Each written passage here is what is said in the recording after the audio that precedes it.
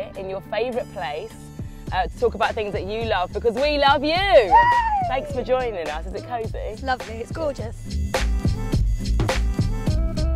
This is Victoria Park. When I first moved to London, when I was 21, this was the first place I moved to. The gruff East End. The gruff East End, and it wasn't like it is now, but we loved it. It's really beautiful. It's quite a weird park. Like, the pagoda is very random. I don't know what the pagoda, what it is or what it stands for. I love it. It's beautiful. I always think that you're quite steely and determined in life. Have you always been independent? I left home when I was 16, and at the time I felt really old. But thinking back, I was only 16. That's, you know, that's not old at all. And I never went back after that. You know, I went on, I moved in with a group of girls, moved from house to house, always moving.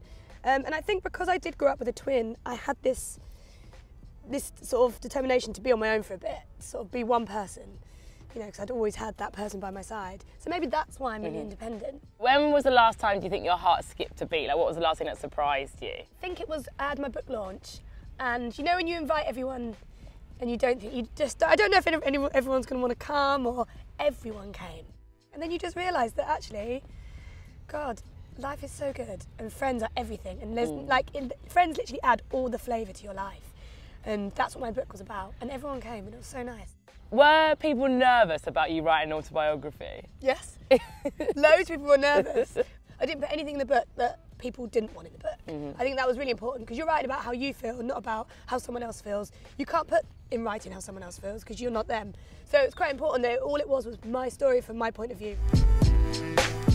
I just can't believe that you just are a Strictly winner. I can't believe it. Being attacked by a turkey.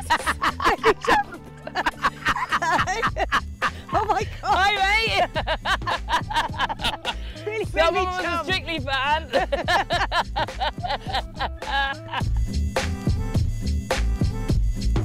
What was the last thing that you loved in terms of X Factor? Like, what are you loving at the moment? Because it's such a heady journey. It's hard to keep up what you're loving. Who are you loving? World.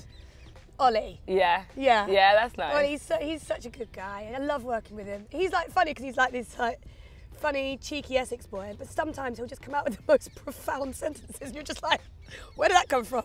And he's really understanding, and he gets people, and he understands emotions as well. And he knows me, and I'm like, start to get upset, and he's like, no. So he looks after you? Yeah, he does. You are quite emotional, aren't you? Yeah, I am. I'm emotional. I just have to sort of tell myself now, you're an emotional person. But isn't that hard when you work on X Factor? Yeah. Okay, you love clothes. I know you love clothes. What was the last thing you bought that you love? I bought a leather Miu Miu knee-length coat. Do you know what I did before I bought it? Phoned my mum and asked her if I could do it. Because it was so much money, I was like, I need to ask my mum if this is okay and this is allowed. And what did she say? She went, oh, you can't do that. I thought, now I've told you I can do it. I just needed to tell you that I was going to do it.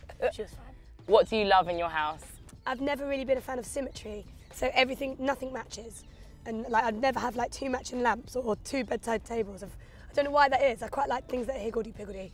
And so my flats and my house is all kind of different colours, but it kind of makes sense when it's all together, if you know what I mean. Yeah. Do you have tips for heartbreak? Because there'll be many people watching who know that you're open when you're heartbroken. You've got to feel it, and those moments always lead to better moments. And actually, this is what I put in my book, is like, bad moments will always lead to good moments, and the good moments, you know, will sometimes lead to another bad moment and then lead to a good moment. But these things have to happen for other things to then happen along the way.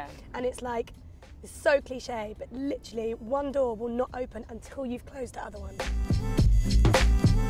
Oh, thank you.